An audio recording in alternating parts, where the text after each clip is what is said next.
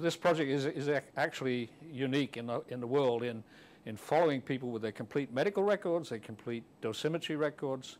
When you measure the radionuclide content, you don't need the whole tissue. You take a sample, and so you can keep the bulk of the dissolved tissue for future study. In theory, we can go back to our tissue collection and look for additional things that were not measured at the time the original analyses were done.